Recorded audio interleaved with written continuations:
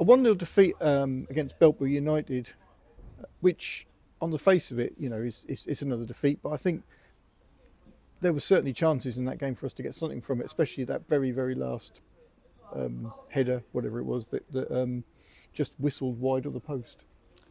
Yeah, I think there comes a point though, Spenny, where you have to go, well, we're just not good enough. In the fact that if we don't take chances, then it's going to happen where we're gonna get beat. I think I can't fault. I do sound like a broken record. I can't fault the lads' work rate, endeavour, heart, desire, trying to do things the right way, etc., etc. I think they're a great group, but ultimately, if you're not good enough in both boxes, then you're not going to win games of football, and that's been kind of the trend over the last 3 games where we've not come away with any points, and I'd probably suggest we arguably should have drawn at least every game. I think we had 2 brilliant opportunities first half where we pressed the ball really well, and a good bit of work interlinking between the front men, but we failed to make the keeper work on both opportunities. Had some decent opportunities set piece wise, didn't make the keeper work. And I think their only real chance really was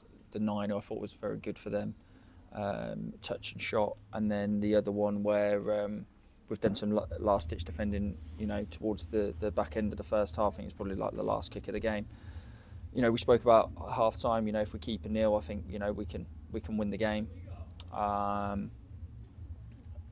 But ultimately, I don't think we started the half that well. Then we came into it, but they've had a free header in our box, good header to be fair. Don't think Lakes had a chance with it, and then following that, I think we've huffed and puffed. I think Amir put some decent balls across the face of the goal, and we've got to get in there a little bit more, and we've got to want to score more goals, and give ourselves the opportunity by getting in the box.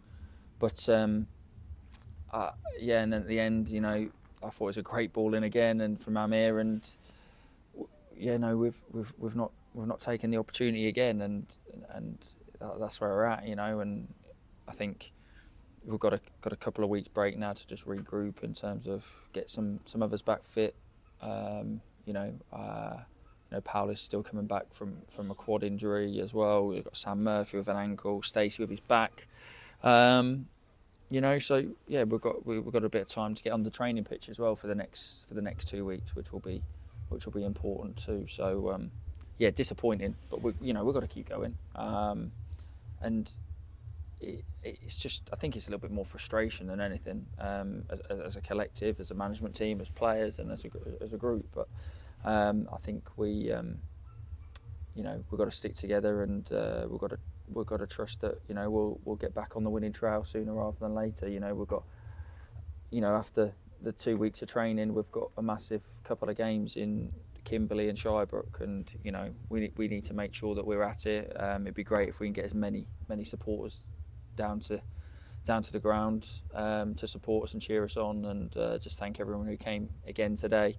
And hope what's put on social media and what's seen today is it's a group of players and management team who are trying their hardest to get the football club where I feel and we feel it deserves to be. But at the minute we're not where we need to be, but we're trying.